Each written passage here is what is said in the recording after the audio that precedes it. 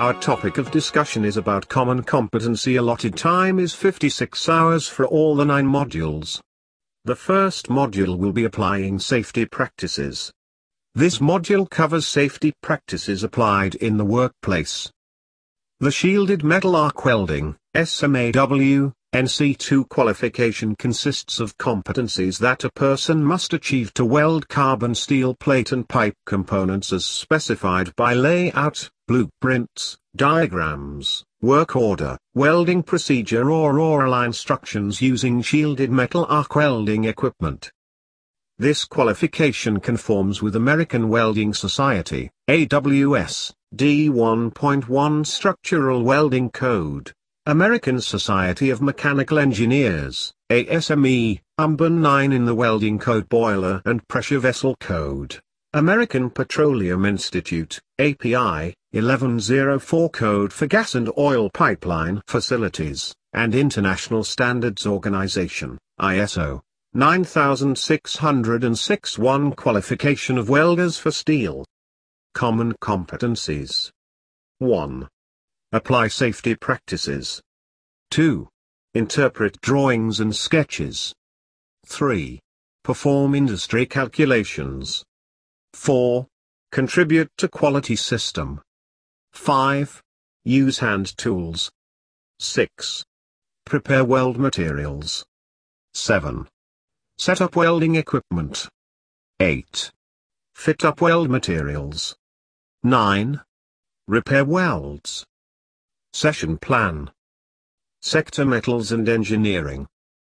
Qualification title: Shielded Metal Arc Welding NC1. Unit of Competency: Apply Safety Practices. Module title: Applying Safety Practices. Modular descriptor: This course is designed to enhance the knowledge, desirable attitudes and skills to perform shielded metal arc welding work to the standard expected in the workplace.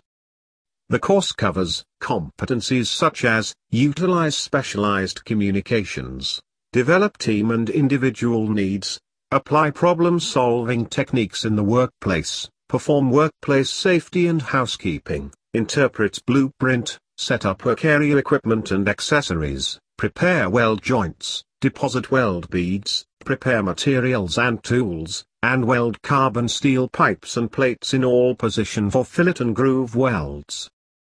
The nominal duration of this course is 8 hours. Learning outcomes that every learners must undergo the following are: Learning output 1. Identify hazardous area. Learning output 2. Use personal protective clothing and devices. Learning output 3. Perform safe handling of tools, equipment and materials. Learning output 4. Perform first aid. Learning output 5. Use fire extinguisher. To start with, we will be discussing hazard and risk in the workplace. It is very important to know the meaning of the word hazard can be confusing. Often dictionaries do not give specific definitions or combine it with the term risk. For example, one dictionary defines hazard as a danger or risk, which helps explain why many people use the terms interchangeably. There are many definitions for hazard, but the most common definition when talking about workplace health and safety is: a hazard is any source of potential damage, harm or adverse health effects on something or someone. Let me discuss to you what are the different workplace hazards and what is the direct implication of this to the workers. And the employers have a responsibility to protect workers against health and safety hazards at work. Workers have the right to know about potential hazards and to refuse work that they believe is dangerous. Workers also have a responsibility to work safely with hazardous materials. 1. There are 4 main types of workplace hazards. 1. Physical hazards are the most common hazards and are present in most workplaces at some time. Examples include frayed electrical cords, unguarded machinery, exposed moving parts, constant loud noise, vibrations, working from ladders, scaffolding or heights, spills, tripping hazards. 2. Ergonomic hazards occur when the type of work you do, your body position and/or your working conditions put a strain on your body. They are difficult to identify because you don't immediately recognize the harm they are doing to your health. Examples include poor lighting, improperly adjusted workstations and chairs, frequent lifting, repetitive or awkward movements. 3. Chemical hazards are present when you are exposed to any chemical preparation, solid, liquid or gas, in the workplace. Examples include cleaning products and solvents, vapors and fumes, carbon monoxide or other gases, gasoline or other flammable materials. 4. Biological hazards come from working with people, animals or infectious plant material. Examples include blood or other bodily fluids, bacteria and viruses and insect bites. Recommending corrective action. The Workplace Hazardous Materials Information System, WHMIS, is a hazard communication system that provides employers and workers with information about many hazardous materials, referred to as controlled products, that are produced, handled, stored, used or disposed of in the workplace. The goal of WHMIS is to reduce accident and prevent health hazards. WHMIS addresses 3 important areas of workplace safety. 1. Labels. All hazardous or controlled products must carry labels that clearly identify the product and provide hazard information about it. The label must indicate whether a workplace MSDS, see below, is available in the workplace. 2. Material safety data sheets, MSDS, and MSDS must be provided for every controlled product in your workplace. The MSDS provides much more detailed information than a label. 3. Worker education. Every employer is expected to develop and implement an up-to-date education program to enable workers to understand and use the information that is provided on the labels and MSDS. This program should be reviewed at least once a year, and whenever there is a change in conditions or new hazard information concerning any hazardous substances in the workplace. Employers must keep written records of employee education. It is very important that every learners must know the various hazard symbols. The Standard Occupational Health and Safety provides hazard identification and elimination and risk assessment and control uses the following terms. 1. Harm, physical injury or damage to health. 2. Hazard, a potential source of harm to a worker. Hazards, risks may include but are not limited to A. Physical hazards, impact, illumination, pressure, noise, vibration, temperature, radiation. B. Biological hazards, bacteria, viruses, plants, parasites, mites, molds, fungi, insects. C. Chemical hazards, dusts, fibers, mists, fumes, smoke, gases, vapors. D. Ergonomics hazards are factors in your environment that can harm the musculoskeletal system.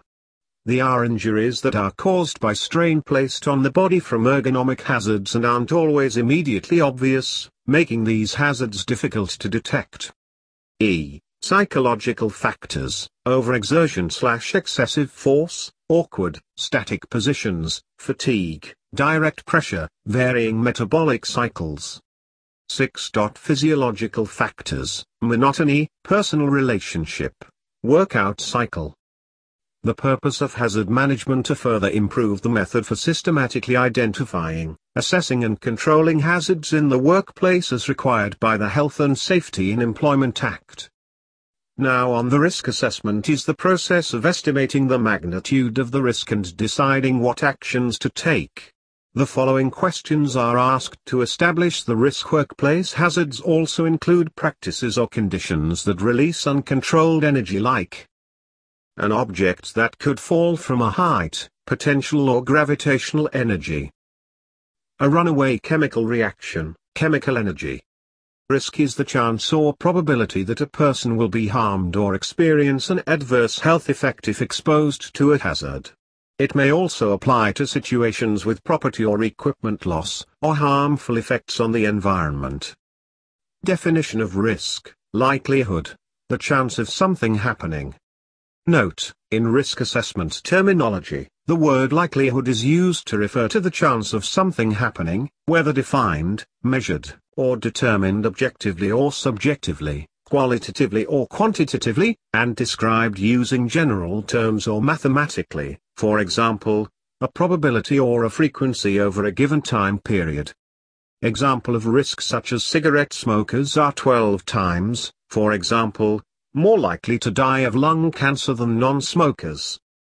Another potential exposure to hazards in the workplace always cause injury, illness or other adverse health effects. Personal protective equipment, PPE. Employers have duties concerning the provision and use of personal protective equipment, PPE, at work. PPE is equipment that will protect the user against health or safety risks at work or the training venue. It can include items such as safety helmets, gloves, eye protection, high-visibility clothing, safety footwear and safety harnesses. It also includes respiratory protective equipment. Why is personal protective equipment, PPE, is very important? It will protect us from harm and risk of injury at the same time making the workplace safe. Includes providing instructions, procedures, training and supervision to encourage people to work safely and responsibly. PPE is needed in these cases to reduce the risk. Remember, grinding and welding is a potential hazard. Use personal protective clothing and devices is necessary. On this topic I will discuss the danger of the arc flash. What is arc flash? During an arc flash, electric current leaves its intended path and travels to the ground, or from one conductor to another, through the air. Factors that can cause an arc flash include equipment failure, dust, dropped tools and corrosion. Injuries can be devastating, as arc flash temperatures can reach 35,000 degrees Fahrenheit, which is 3 times hotter than the surface of the sun. An arc flash also can produce noise reaching 140 decibels. Avoiding arc flash electrical events can severely injure, or kill, workers. Preventing arc flashes. Arc flash hazard analysis. Electrical safety hierarchy of controls. Electricity can present many dangers for workers, including arc flash hazards. An arc flash occurs when high amperage currents travel, or arc, through the air. This can happen when high voltage differences exist across a gap between conductors. The result is an immediate release of tremendous amounts of energy that can reach temperatures as high as 36,000 degrees Fahrenheit. While personal protective equipment has tremendous utility, it is not. The goggles provide better protection than safety glasses, and are effective in preventing eye injury from chemical splashes, impact, dusty environments and welding. 8. Goggles with high airflow should be used to prevent fogging. Learning output. 3. Perform safe handling of tools, equipment and materials. Safety tips when handling hand and power tools. Inspect your tools. Never issue or use a damaged or defective hand or power tool. Pick the right tool. Make sure you are using the correct tool for the task at hand. Wear your PPE. Don't alter your tools. Handle with care. Keep your distance. Pick up after yourself. Unplug and disconnect. Safe handling of tools tips. Workers should be trained on safe procedures for working with tools. However, safer practices when carrying or storing those tools may not be thoroughly covered. Tools can pose a safety risk when they are misplaced or improperly handled by workers. The National Safety Council offers the following tips for safe handling of tools when they are not in use. Workers should never carry tools up or down a ladder in a way that inhibits grip. Ideally, tools should be hoisted up and down using a bucket or strong bag, rather than being carried by the worker. Tools should always be carefully handed from one employee to another, never tossed. Pointed tools should be passed either in their carrier or with the handles toward the receiver. Workers carrying large tools or equipment on their shoulders should pay close attention to clearances when turning and maneuvering around the workplace. Pointed tools such as chisels and screwdrivers should never be carried in a worker's pocket. Except negation-able ways to carry them include in a toolbox, pointed down in a tool belt or pocket tool pouch, or in the hand with the tip always held away from the body. Tools should always be put away when not in use. Leaving tools lying around on an elevated structure such as a scaffold poses a significant risk to workers below. This risk increases in areas with heavy vibration. Lower simple equipment to handle. Handheld grinders can be dangerous if proper safety precautions are not taken and if used without wearing personal protective equipment, PPE. This device gives out loud noises and a lot of spark which can be very harmful. Grinding wheel consists of several smaller parts which should be properly assembled and tightened together. Make sure that the right flanges are used and attached properly for a smooth movement. Ensure that there are no traces of burr or flash. 1. Use right wheel dimension. Using the right dimension of grinding wheel plays an important role in ensuring safety and achieving higher efficiency. Using the right dimension wheel also helps in achieving the maximum allowed rotation speed of the grinding wheel. 2. Always test before running. Grinders must always be tested before beginning any kind of work. Test run the grinder in a safe enclosed area such as beneath the workbench to detect any kind of damage or fault in the wheel or the grinder. 3. Always wear personal protective equipment.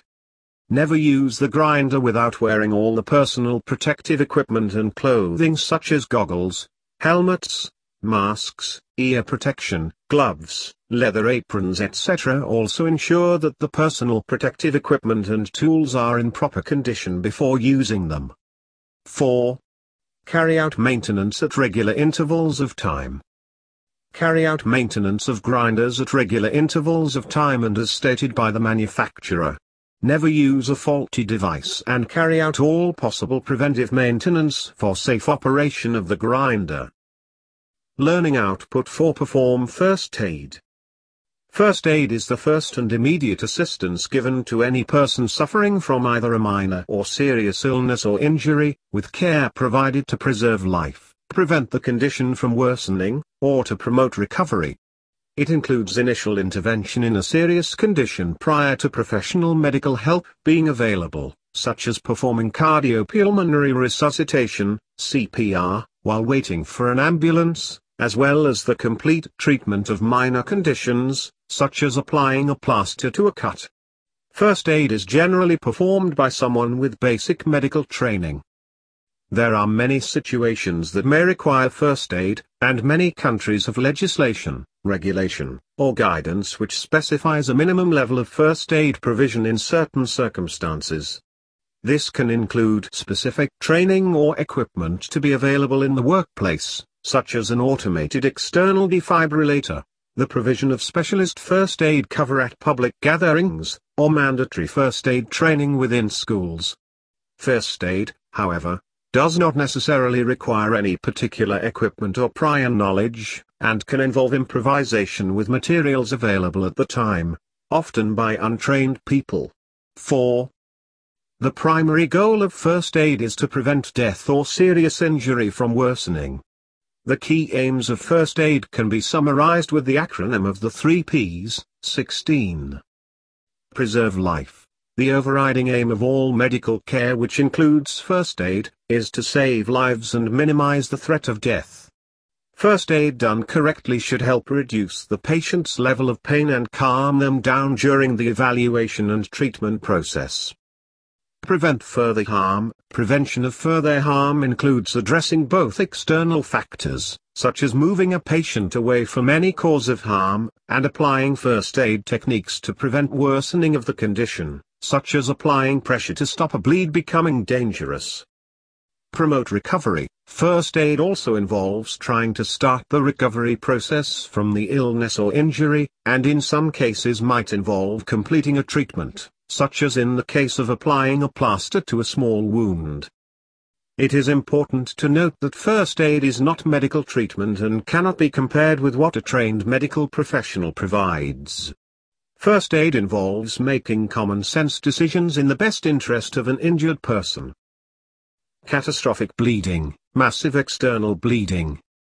Airway, clearing airways. Breathing, ensuring respiration. Circulation, internal bleeding. Disability, neurological condition. Environment, overall examination, environment. A major benefit of these protocols is that they require minimum resources, time and skills with a great degree of success in saving lives under conditions unfavorable for applying first aid.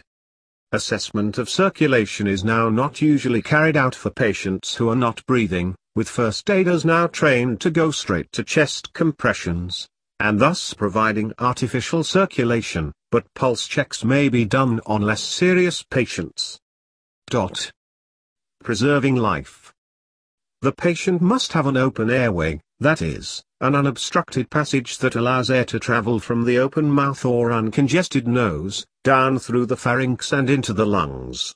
Conscious people maintain their own airway automatically, but those who are unconscious, with a GCS of less than 8, may be unable to do so, as the part of the brain that manages spontaneous breathing may not be functioning. A first responder should know how to use an automatic external defibrillator, AED, in the case of a person having a sudden cardiac arrest. The survival rate of those who suffer a cardiac arrest outside of the hospital is low. Permanent brain damage sets in after 5 minutes of no oxygen delivery, so rapid action on the part of the rescuer is necessary. And is a device that can examine a heartbeat and produce electric shocks to restart the heart. 20.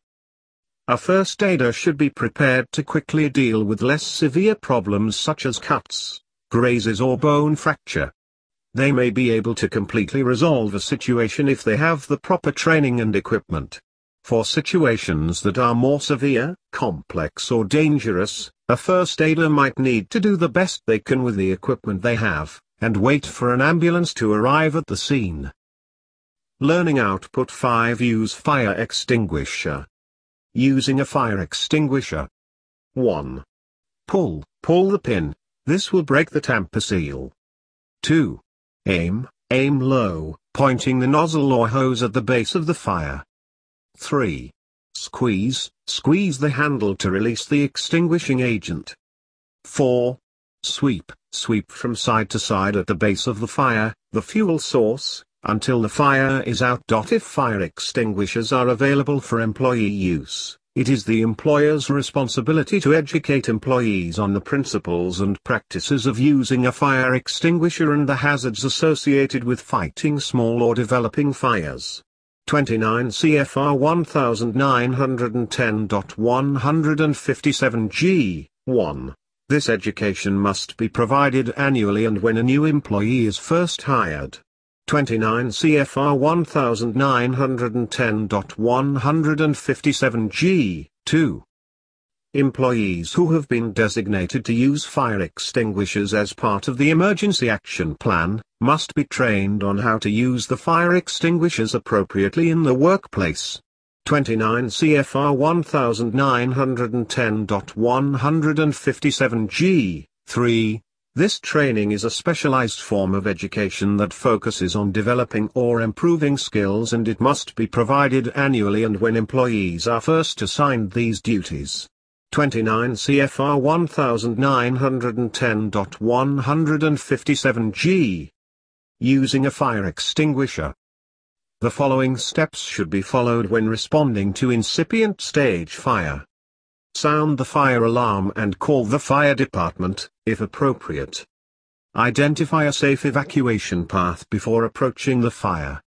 Do not allow the fire, heat, or smoke to come between you and your evacuation path.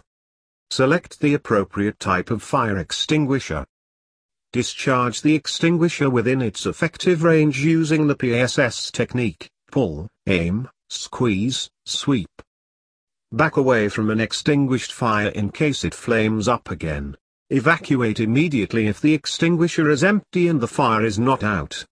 Evacuate immediately if the fire progresses beyond the incipient stage. The last topic of apply safety practices, identifying the different types of fire extinguisher. These are the type of fire extinguisher. A. Water and foam. Water and foam fire extinguishers extinguish the fire by taking away the heat element of the fire triangle. Foam agents also separate the oxygen element from the other elements. Water extinguishers are for Class A fires only. They should not be used on Class B or C fires. B. Carbon dioxide. Carbon dioxide fire extinguishers extinguish fire by taking away the oxygen element of the fire triangle and also by removing the heat with a very cold discharge. Carbon dioxide can be used on Class B and C fire dry chemical. C. Dry chemical fire extinguishers extinguish the fire primarily by interrupting the chemical reaction of the fire triangle. Today's most widely used type of fire extinguisher is the multi-purpose dry chemical that is effective on Class A, B, and C fires. This agent also works by creating a barrier between the oxygen element and the fuel element on Class A fires. D. Wet chemical. Wet chemical is a new agent that extinguishes the fire by removing the heat of the fire triangle and prevents reignition by creating a barrier between the oxygen and fuel elements. E. Dry powder. Dry powder extinguishers are similar to dry chemical except that they extinguish the fire by separating the fuel from the oxygen element or by removing the heat element of the fire triangle. However, dry powder extinguishers are for Class D or combustible metal fires, only. They are ineffective on all other classes of fires. F. Water mist. Water mist extinguishers are a recent development that extinguish the fire by taking away the heat element of the fire triangle. They are an alternative to the clean agent extinguishers where contamination is a concern. Water mist extinguishers are primarily for Class A fires, although they are safe for use on Class C fires as well. G. Cartridge-operated dry chemical. Cartridge-operated dry chemical fire extinguishers extinguish the fire primarily by interrupting the chemical reaction of the fire triangle. Like the stored pressure dry chemical extinguishers, the multi-purpose dry chemical is effective on Class A, B, and C fires. This agent also works by creating a barrier between the oxygen element and the fuel element on Class A fires. Thank you for listening and always subscribe to this channel.